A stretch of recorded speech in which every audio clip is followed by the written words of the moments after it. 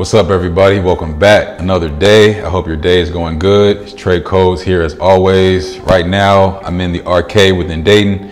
I got the rotunda behind me, so a good view for a good video. Today's video is going to not be focused heavily on Flutter specifically, but more so code generation that can help speed up your development process. And the code generation tool is called Mason. Essentially what Mason does is allows you to build these things called bricks, which are reusable templates of code for your application. As you can imagine, being a developer, you have to rewrite a lot of code over and over again for different classes and things like that. So with Mason bricks, you can now just generate those templates on the fly, saving a lot of time and a lot of headache. So without further ado, let's go ahead and jump into today's video.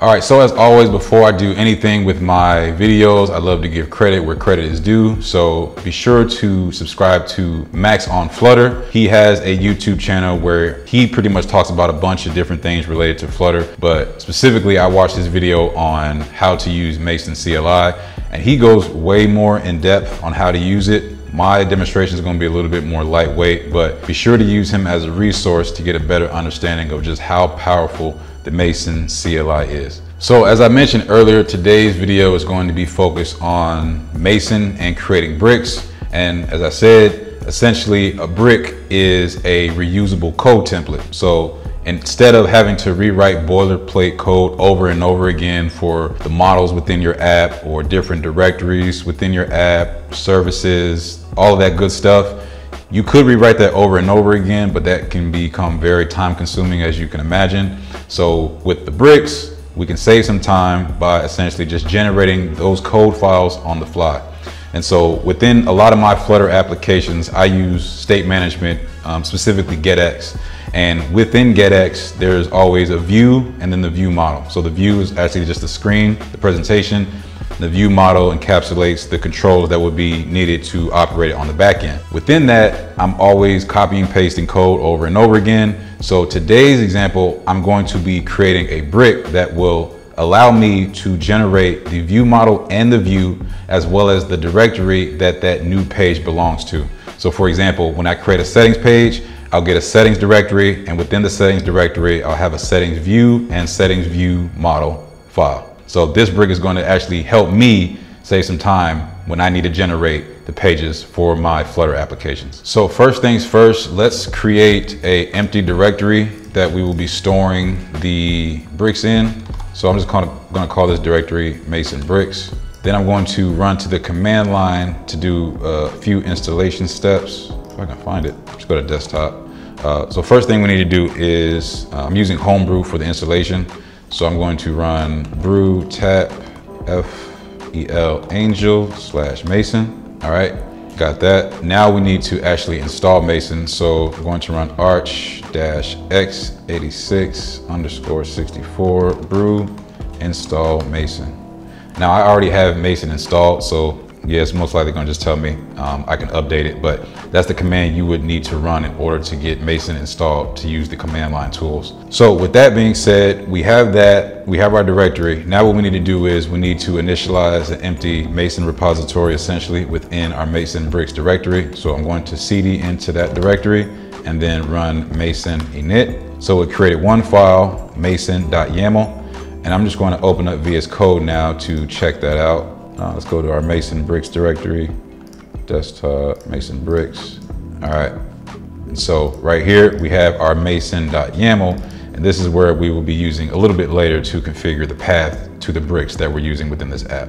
So the setup is complete as far as the installation. Now we can actually jump into a little bit more code. The Mason bricks project is empty right now, but now we can go ahead and create our first brick. So in order to keep it kind of structured, I'm going to create a directory called bricks within here.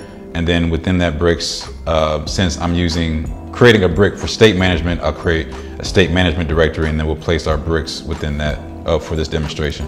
So I'm going to create a new folder, call it bricks. Then within that folder, call it state management.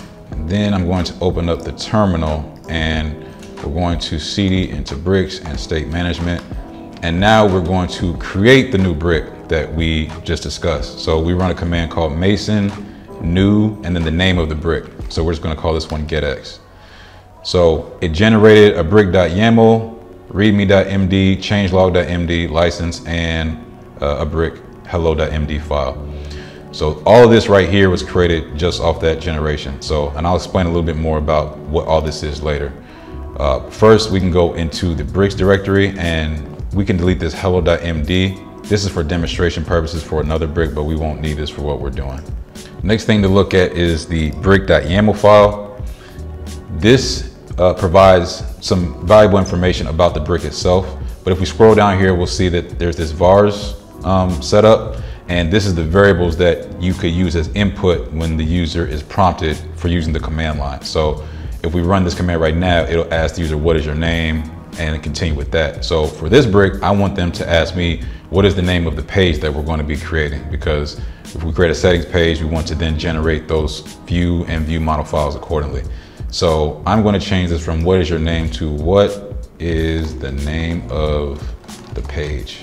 And then the description will say name of page, and the default will just be example. So if they don't put anything in the input, we'll just create an example directory. Now within the brick directory, I'm going to create another directory called GetX. So essentially what I'm doing is everything under this brick directory right here, when we create a new brick, any files that we have within here or any folders or files is going to generate those on the fly for us. So I'm going to create a new folder called GetX, and then within GetX, a new file called view.dart and another file viewModel.dart. So since the GetX folder is under brick, every time we create this brick, we will get the GetX directory as well as these two files right here. Then we need to go ahead and register the brick. So what we can do here is we need to remove all this code. We don't need this. And here we're just going to specify the path to that brick that we created. So the bricks that we're using is called, the brick that we created is called GetX. Then we specify the path, and that path is going to be bricks management/GetX. Hit save on that. Now that we got that brick registered, we need to fetch this brick, that way pretty much allowing the computer to know, not the computer, but Mason to know which bricks are actually accessible in order to be used. So we'll run mason get, and now we got the bricks, and it created this .mason directory within our package, or within our project. And within here is a bricks.json file that simply just specifies the brick that we created as well as the path to that brick. So if we ever change the directories or move bricks around, make sure that we run mason get to fetch the most updated paths and information about that brick. So now with that created, I'm going to go back to the root of the project, and now we're going to go ahead and demonstrate how the creation of this brick works. So we have GetX, the brick made. So we'll run mason, mason add GetX. Oops, not add GetX. Mason make GetX. So the prompt says, what is the name of the page? Default is example, but I'm going to call this one's settings. And if we look over within the project, we have a GetX directory that was created, as well as the viewModel.dart and the view.dart. So that's working how it needs to, but it's a little limited in the sense that it's not as dynamic as we need it to be. So this is where we can go in and add some configurations to make it come to life. So for the configuration, if I want the project, I'm going to delete this first, just so for clarification. Within the bricks, if we want to make the brick creation more dynamic, we would want the name input that was captured by the input to be used for generating our view model, view.dart, and our GetX directory. So we're going to use a special syntax, I believe it's called mustache syntax, but essentially we're just going to replace the name of GetX with two curly brackets, opening and closing with name. And so that's going to generate a directory with the name that we specify from the input. We're going to do the same thing with the view model. We're going to prepend that with name underscore view. And I'm gonna copy and paste this to be in front of the view as well, okay? So now what happens is, if we specify the name settings from the prompt, it's going to create that settings directory with a settings_viewModel.dart file and a settings_view.dart file. So you can see how this is kind of making it a little bit easier. Instead of having to rewrite the code over and over again, we can use the CLI to make these bricks for us. So now let's try running Mason make GetX. So now we're going to pass in settings. And as you can see, it created a settings directory with the settings_viewModel.dart and settings_view.dart files. So that's working good, but we can do even more to make it easier, because now we want to actually generate the code or the template that we'll be using for this brick.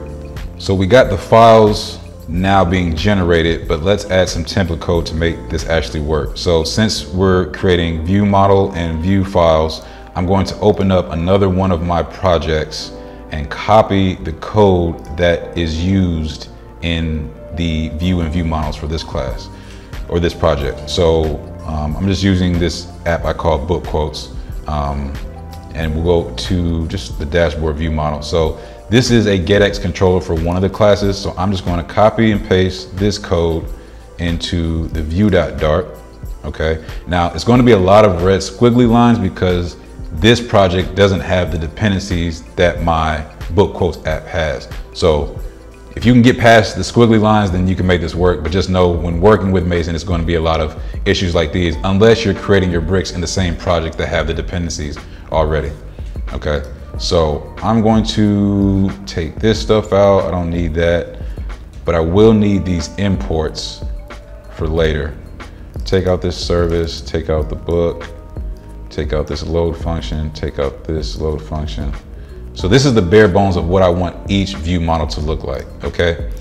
Now, the next thing that I want to do is I want to change the name of dashboard to be whatever the name is that the user specified. So in order to do that, I'll come in here and do the same syntax, call it name, but I want it to be Pascal case because I want, instead of just having, if I type in settings, it's all lowercase, I would like the first S to be capitalized. And we can take care of that by running Pascal case on the name. And I also want the class names of, I believe this is, whoops, I have this in the view. Let me move this to the view model. And I want the underscore for the name of the view model. That way it's private to this directory only, and we'll just call the view when we need it, okay? Also, I'm going to make it a part of directory. So we'll call it part of name, let's just name underscore view.dart, essentially saying that this view model belongs to that view. Okay, so we got the view model done. Now we come over to the view. I'm going to copy and paste this view in here. Let me find a smaller view because this is a lot of code. That's a lot of code too. Dashboard, a lot of code. This looks more feasible. So I want to copy this view over into the view for the brick. And I want this to be part directory. So let's see, part. I'll take the of off and let it know that it is part view model. So it's just referencing these two files together, just to make it easier whenever I need to call on them. So I don't need this, I don't need that, I need material. Pretty much everything that was in the view model. Yeah, so since this is a part of directory, I don't need to have it in both classes, so I can take it out of here and just put it in here, okay? And I'm going to get rid of a lot of this boilerplate code because the bare bones of the app starting out, it can just be a container whenever we create a new brick. All right, and I'm going to do the same thing. Everywhere I see the word books, I'm going to change that to name. Do I want underscore? Yeah, underscore, because the view model was underscored.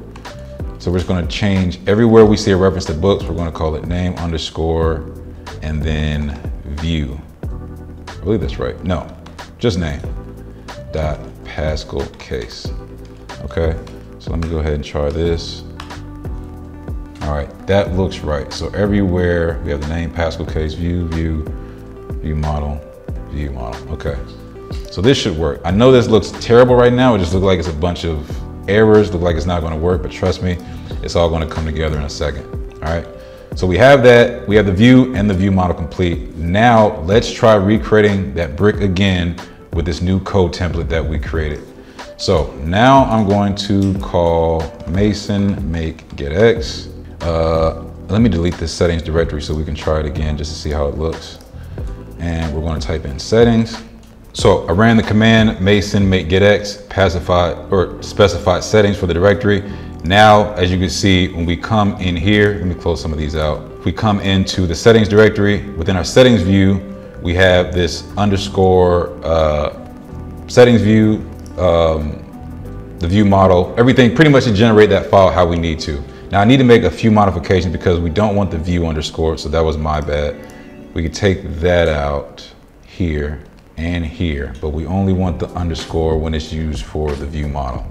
So that looks better. So let me try making this brick one more time.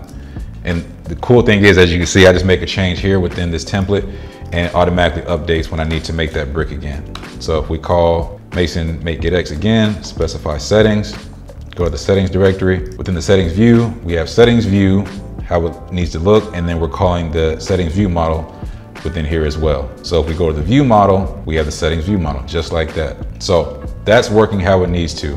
Now, the cool thing about Mason is you can make bricks for a specific application, but that would be a little bit limiting. But what you can do in addition to that is make these bricks accessible globally. That way you can use them for other applications. So now I can make these view and view model files within any Flutter application on my device. So in order to do that, we're gonna close this out. I'm going to run a command called Mason add -G to make it global. Then I'm going to specify the package --path, and then I'm going to specify the path to that brick. Management -GetX. Why couldn't it find it? Statement management, not statement. State management. Let me see. Is that right? Brick state management. Oh, I feel like I'm spelling it wrong. All right, got that right. So now that GetX brick was added globally, and we can check and see that by running Mason list -G, and we have these two global bricks now. The sprite component was another one I made for generating sprite components within Flame games. But as you can see, we have the GetX one now. So let's switch over to the book quotes project again. And within here, I'm going to actually see what this looks like when I need to create a settings page within the app. So I'll go to CD, into lib, presentation, pages, and I have the books, create book, dashboard, edit book right here. So now I'm going to try Mason make GetX, call it settings, and voila, we have the settings directory. And as you can see, all those green squiggly or the red squiggly lines are gone because the GetX and material dependencies are actually within this project. So it only looks kind of awkward for a second, but once you actually create the brick within the application that has the dependencies, everything works smooth, okay? That's essentially how you use the Mason CLI for your project. Like I said, this isn't specifically to Flutter, so I'm pretty sure that you can use this for any type of project you're working on. So whether it be JavaScript or whatever it is, but I'm already planning to start making a lot of bricks for different apps because for the longest I've been rewriting a lot of boilerplate code. I know when I was using Block, writing the state events and Block itself over and over again was very time consuming. So I think Bricks is a very good code generation tool and can be very helpful in saving time for whatever application that you're working on. As always, if this video was helpful, please like, comment, subscribe. Let me know in the comments what you think about code generation tools such as this or anything where you feel like Mason can possibly improve on. Until next time, have a great day and I will talk to you later. This is Trey Codes signing off.